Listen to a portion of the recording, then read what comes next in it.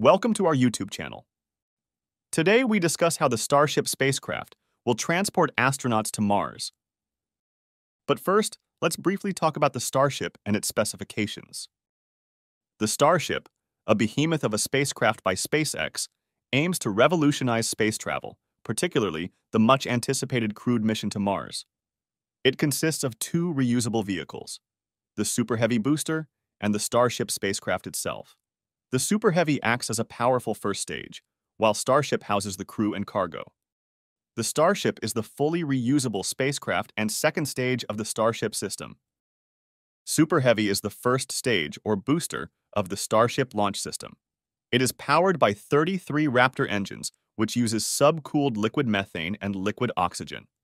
It has a height of 71 meters, a diameter of 9 meters, and a thrust of 7,590 tons force. The Starship dwarfs most rockets, standing at 121 meters tall when stacked with the Super Heavy. This immense size allows for significant cargo and crew capacity. It is the world's most powerful launch vehicle ever developed, with a payload capacity capable of carrying up to 150 metric tons fully reusable and 250 metric tons expendable.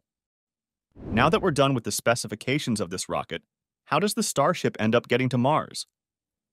Well, before embarking on their epic journey to Mars, astronauts need to reach the rocket and ensure it's properly fueled for liftoff. To fuel the Starship, large storage tanks holding the liquid methane and liquid oxygen propellants are located near the launch pad. These fuels are transported through specially designed pipelines to the Starship launch pad. The Super Heavy booster gets fueled first. The cryogenic propellants, methane and liquid oxygen, are extremely cold, and specialized fueling systems are used to transfer the propellants efficiently and safely into the booster's tanks. Once the Super Heavy booster is fueled, the Starship itself is filled with propellants. Similar to the booster, specialized fueling lines connect to the fuel tanks, transferring the liquid methane and liquid oxygen needed for the initial launch phase. After the fueling is over, the crew follows a dedicated launch tower near the launch pad. This tower would provide a safe and convenient passage for astronauts to board the Starship through an access hatch located on the crew section of the spacecraft. The tower then retracts shortly before launch. The journey to Mars then begins on the launch pad. The Super Heavy booster roars to life, its numerous Raptor engines igniting with a fiery spectacle.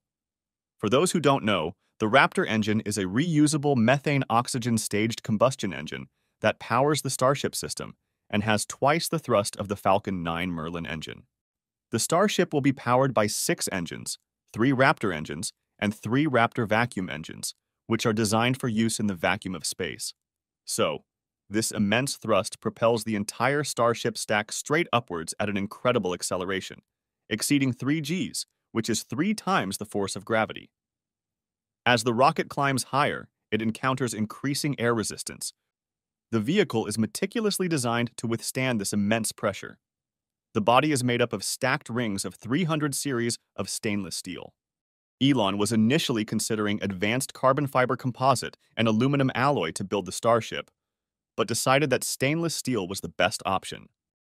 As Starship blasts through Earth's atmosphere, friction with air molecules causes the vehicle's outer surfaces to heat up significantly. To fully withstand this heat during its ascent, Starship's entire underbelly and areas exposed to high heat flow are coated with a special thermal protection system. This system typically consists of a double-wall design. The outer layer is a super alloy called Inconel, which can withstand extremely high temperatures of around 1,800 degrees Fahrenheit. The inner layer is a ceramic insulation blanket that helps trap cooler air inside the spacecraft. Not to mention, the overall shape of Starship is aerodynamically designed to minimize air resistance during ascent. This reduces the amount of friction heat generated in the first place. Additionally, angled fins on the Starship help manage airflow and reduce heating on the vehicle's body. It then continues its ascent, shedding its external launch clamps that held it secure on the pad. Then comes the booster separation. Once the Starship reaches a predetermined altitude and velocity, which is around 6 minutes into the flight, the Super Heavy booster has fulfilled its purpose. It executes a gravity turn, tilting its engines slightly towards the horizontal plane. This maneuvers Starship onto its intended trajectory towards Mars. Meanwhile, the Super Heavy detaches from the Starship with a powerful burst of flame, returning to Earth for a propulsive landing at a designated landing zone. The Starship's own Raptor engines then takes over propulsion duties. Depending on the mission plan, Starship might enter a coasting phase where it travels in a stable orbit around Earth for some time. This could allow for rendezvous and docking with Starship tanker variants. And this brings us to the Starship's orbital refueling. This is a process that would refuel the main Starship before its final departure to Mars.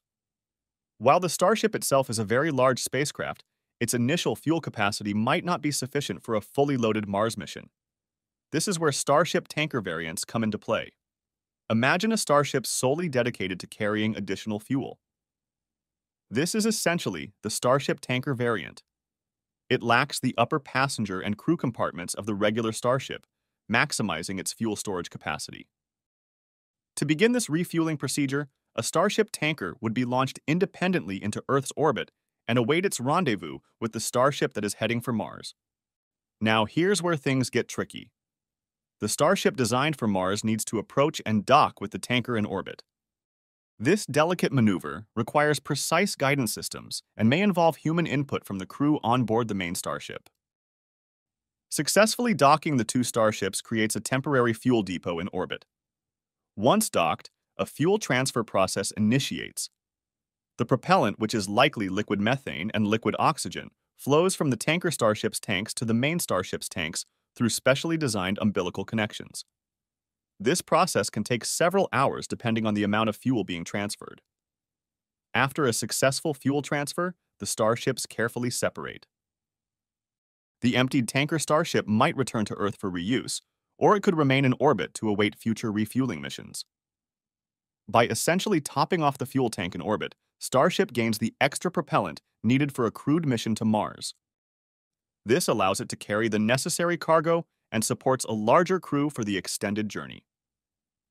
Now that the Starship is done refueling, it's time for it to continue its journey to Mars.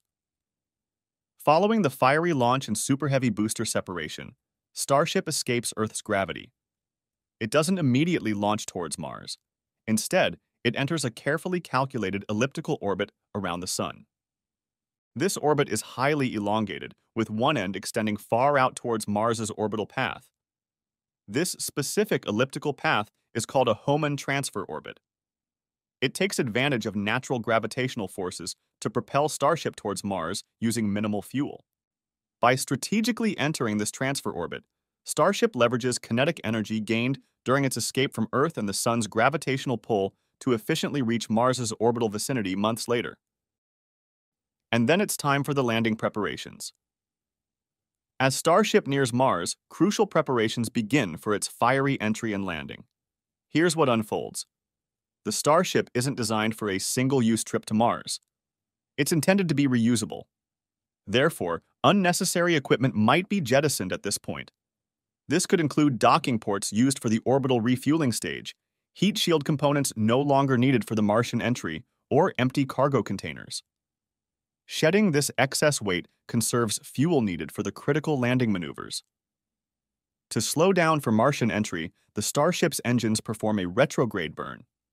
This means the engines fire in the opposite direction of Starship's travel. This reduces its orbital velocity, bringing it closer to Mars and preparing it for atmospheric entry. With the retrograde burn complete and the heat shield in place, Starship enters a period of powered descent.